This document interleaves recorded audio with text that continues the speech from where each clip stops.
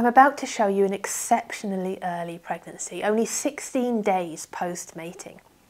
I can be sure that it's uterus I'm looking at and not a blood vessel for 3 reasons.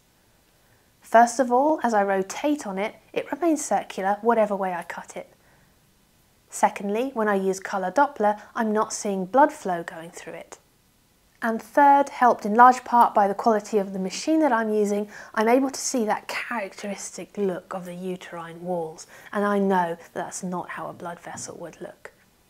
There are other structures that look similar in appearance to this very early pregnancy, and we go over these kind of things in depth in our course, but in summary, it's the structure and location of this which tells me it's not something, for example, like an inflamed piece of intestine, which could look quite similar on ultrasound.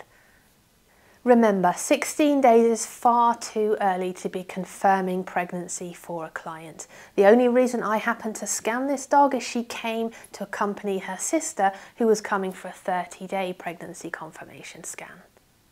If you would like to learn to scan dogs and cats confidently, we would love to speak with you. We have been teaching small animal pregnancy scanning for over a decade, and we are still the only organisation in the world where teaching is delivered exclusively by accredited sonographers. Those are people whose entire career is dedicated to ultrasound. It's their specialism. We don't just teach a single course, we deliver an entire programme, and that is supported by lifelong access to expert sonographers and membership of a community of people who are there to support you throughout.